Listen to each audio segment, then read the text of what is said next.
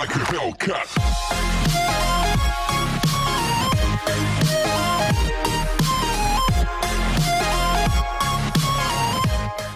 வணக்கம் நண்பர்களே, welcome back to our channel. இன்றைக்கி நம்ம பார்க்க போகிறது ஒரு வித்தியாசமான ஸ்வீட் ரெசிபி. அதுவும் இன்ஸ்டண்ட்டாக 10 நிமிஷத்தில் எப்படி ரெடி பண்ணலான்றதான் பார்க்க போகிறோம். அதாவது பாசிப்பருப்பு பாதாம் ஸ்வீட். நம்ம சேனலுக்கு ஃபர்ஸ்ட் டைம் விசிட் பண்ணுறீங்கன்னா மறக்காமல் சப்ஸ்கிரைப் பண்ணிடுங்க. பக்கத்தில் இருக்க பெல் ஐக்கானையும் கிளிக் பண்ணிடுங்க. ஸ்கிப் பண்ணாமல் முழுமையாக இந்த வீடியோவை பாருங்கள். இப்போ இந்த இன்ஸ்டண்ட்டான பாசிப்பருப்பு பாதாம் ஸ்வீட்டை எப்படி ப்ரிப்பேர் பண்ணலான்றதை பார்க்கலாம்.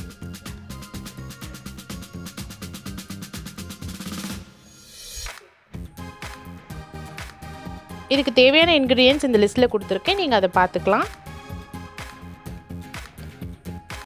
இந்த ரெசிபி செய்கிறது பார்த்திங்கன்னா 4 பொருள் தான். என்னென்னு பார்த்தீங்கன்னா முக்கியமாக மூங் தால், பாதாம், கீ, அதுக்கப்புறமா சர்க்கரை. இதை வச்சு ரொம்ப ஈஸியாக பண்ணிடலாம். ரொம்ப கம்மியான இன்க்ரீடியன்ட்டில் இந்த ஸ்வீட் ப்ரிப்பேர் பண்ணுறோம். இப்போ 1 கப் அளவுக்கு பாசிப்பருப்பு எடுத்துக்கிறோம். இது நல்லா ட்ரை ரோஸ்ட் பண்ணிடலாம். கொஞ்சம் ப்ரௌன் கலர் வர வரைக்கும் இது நல்லா வறுத்துக்கோங்க. இது வறுக்க நல்ல ஸ்மெல் வரும். ஸோ அதை வச்சே நீங்கள் கண்டுபிடிச்சிடலாம். இந்த மாதிரி நல்லா ட்ரை ரோஸ்ட் பண்ணி வச்சுக்கோங்க.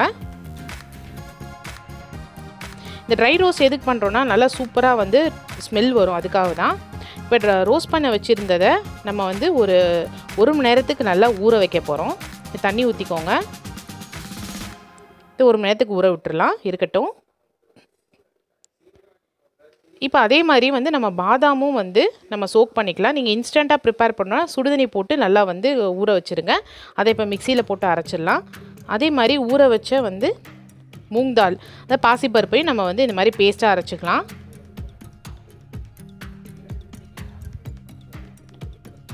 இங்கே பாருங்கள், தண்ணி ஊற்றாமல் இந்த மாதிரி நல்லா கெட்டியாக பேஸ்ட்டாக அரைச்சி வச்சுக்கோங்க. ரெண்டுத்தையுமே ஊற வச்ச பாதாமையும் இந்த மாதிரி அரைச்சிக்கோங்க. தண்ணி விடாமல் நல்லா கெட்டியாக அரைச்சிக்கோங்க, இந்த மாதிரி பேஸ்ட்டாக. இப்போ ஒரு பேன் எடுத்துக்கலாம். இப்போ இந்த நட்ஸு போட்டு வறுக்கிறதெல்லாம் ஆப்ஷனல் தான். உங்களுக்கு தேவைப்பட்டுச்சுன்னா நீங்கள் யூஸ் பண்ணிக்கோங்க. ஆனால் இது சேர்த்தா இன்னும் கொஞ்சம் நல்லா டேஸ்டியாக இருக்கும். ஸோ இந்த முந்திரி பருப்பை நெய்யில் கொஞ்சம் நல்லா வறுத்துக்கலாம், பொன்னிறமாக வர வரைக்கும்.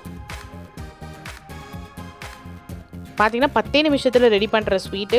விருந்தாளிகள்லாம் வந்துட்டாங்கன்னா கடகடன்னு நீங்கள் இந்த ஸ்வீட்டை ஒரு 10 மினிட்ஸில் நீங்கள் ரெடி பண்ணி கொடுத்துடலாம். இதை நீங்கள் ஊற வச்சும் பண்ணலாம், ஊற வைக்காமலேயும் பண்ணலாம். ஏன்னா எப்படினாலும் நம்ம அரைக்க தான் போகிறோம். அந்த வதக்குறது எதுக்கு நம்ம வறுக்கிறோன்னா நல்லா அரோமா வரும், அதுக்காக தான் நம்ம வறுக்கிறோம். ஸோ இது ப்ரௌன் கலரில் ஆகிடுச்சி, எடுத்து வச்சுக்கலாம். இப்போ அதே பேனில் 1 கப் அளவுக்கு சுகரு. ஏன்னா நாங்கள் சக்கரை கொஞ்சம் கம்மியாக சாப்பிட்றனால 1 கப் அளவுக்கு ஆட் பண்ணியிருக்கோம். நீங்கள் சக்கரை ஜாஸ்தியாக சாப்பிட்ற மாதிரி இருந்ததுன்னா நீங்கள் ஜாஸ்தியாக நீங்கள் ஆட் பண்ணிக்கலாம் சக்கரை, உங்கள் டேஸ்ட்டுக்கு ஏற்ற மாதிரி. இப்போ அதை தண்ணி கலந்து நல்லா அந்த பாகு மாதிரி நம்ம காய்ச்சிக்கலாம். ரொம்ப பாகாக இருக்கணும்னு இல்லை, ஜஸ்ட்டு இந்த சக்கரை இந்த தண்ணியில் கரைஞ்சிடணும். அந்தளவுக்கு நீங்கள் மெல்ட் பண்ணி வச்சுக்கோங்க. பாருங்கள், நல்லா சக்கரை கலந்துருச்சு. இப்போ நம்ம அரைச்சி வச்சுருக்க பாசிப்பருப்பை பேஸ்ட்டை நம்ம போட்டுடலாம். அதையும் நல்லா அந்த சக்கரை பாகோடு நல்லா மிக்ஸ் பண்ணிக்கோங்க.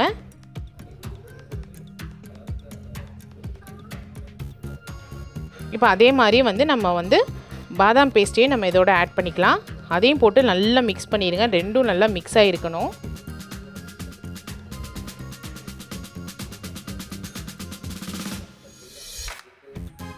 நீங்கள் ஸ்பூனில் கலக்கிறது கொஞ்சம் கஷ்டமாக இருந்தால் விஸ்கு மாதிரி வச்சுக்கோங்க. விஸ்கு மாதிரி வச்சிங்கன்னா இந்த மாதிரி கெட்டி கெட்டியெல்லாம் வராது. விஸ்கு வச்சு நல்லா மிக்ஸ் பண்ணிக்கோங்க.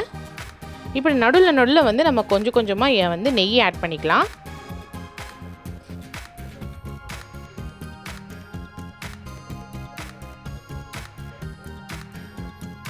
அப்போ தான் நல்லா கெட்டியாக திரண்டு வரும். இதே இன்னும் கொஞ்சம் நல்லா வேக விட்டுட்டிங்கன்னா அல்வா மாதிரியும் நீங்கள் செஞ்சுக்கலாம். நாங்கள் இன்றைக்கி பர்ஃபி மாதிரி செஞ்சுருக்கனால நாங்கள் அல்வாவுக்கு முந்தின ஸ்டேஜ்லேயே எடுத்துட்டோம். இப்போ நெய் கொஞ்சம் கொஞ்சமாக விட்டு நம்ம கிண்டிக்கலாம். இந்த மாதிரி லம்ஸ் இல்லாமல் பார்த்துக்கோங்க. நல்லா விஸ்கு வச்சு நல்லா கிண்டி விட்டுக்கோங்க.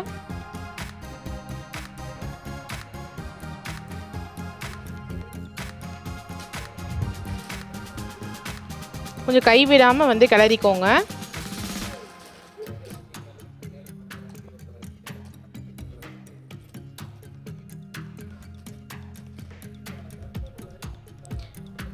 இப்போ நெய் சேர்த்துக்கோங்க, நல்லா கிளறி விட்டுக்கோங்க.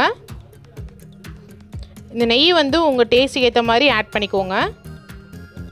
இப்போ பாருங்கள் கொஞ்சம் ஓரளவுக்கு நல்லா திக்காக வந்துருச்சு. இப்போ நான் ஒரு பிளேட்டில் வந்துட்டு நெய் தடவி இந்த மிக்சரை ஊற்றிக்கிறேன். ஊற்றிட்டு நல்லா ஆற விட்டுருங்க. இந்த கேஷ்யூ நட்ஸை நீங்கள் மேலே தூவிக்கலாம். இது நல்லா ஆறட்டும். ஆறினதுக்கப்புறம் தான் நம்ம வந்து ஷேப்பாக கட் பண்ண போகிறோம். ஸ்கொயர் ஷேப் இல்லை டைமண்ட் ஷேப் எந்த மாதிரி ஷேப் பிடிக்குதோ அந்த மாதிரி நீங்கள் கட் பண்ணிக்கோங்க கத்தி வச்சு. இப்போ பாருங்கள் சூப்பரான பாசிப்பருப்பு பாதாம் ஸ்வீட் வந்து ரெடி ஆகிடுச்சு. இந்த மாதிரி நீங்கள் டெக்கரேட் பண்ணி நீங்கள் சர்வ் பண்ணிக்கலாம். இந்த வீடியோ லைக் பண்ணுங்கள், ஷேர் பண்ணுங்கள், கமெண்ட் பண்ணுங்கள், மறக்காமல் சப்ஸ்கிரைப் பண்ணிடுங்க. பக்கத்தில் இருக்க பெல் ஐக்கானை கிளிக் பண்ணிடுங்க. அப்போ தான் வீடியோஸ் நோட்டிஃபிகேஷன்ஸ் வரும். Thank you so much.